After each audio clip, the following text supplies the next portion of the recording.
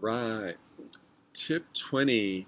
It's going to sound a lot like tip 17, but this one's a little more targeted. If you can uh, attend or organize a support group in your area, this is a guaranteed way to improve and develop your self-parenting style. So this tip is for someone who's really doing it, and then they have some friends, and their friends want to do it, so they kind of start meeting once a week. And I encourage this. There's many forms this can take, but it's just helpful to know other people are doing self-parenting. You can share stories and talk about experiences. So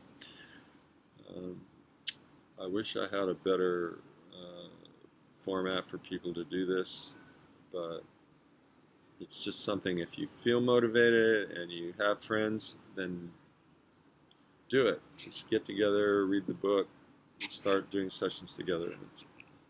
It's a lot of fun, and you'll enjoy it. All right, moving on.